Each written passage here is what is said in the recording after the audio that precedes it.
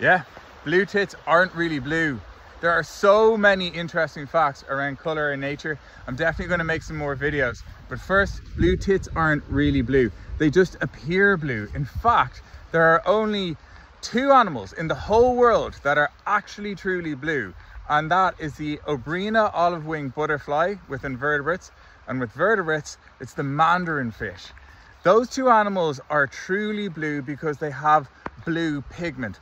All the other animals, including our blue tits, that appear blue are actually just reflecting blue light off microscopic structures in the makeup of their feathers and absorbing all the other colors that come from the UV light of the sun and reflecting blue light at us. And that's what we're seeing, but they're not actually blue. They don't have blue pigment.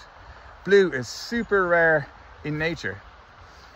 And on blue, another little fact, remember I was talking about bluebells?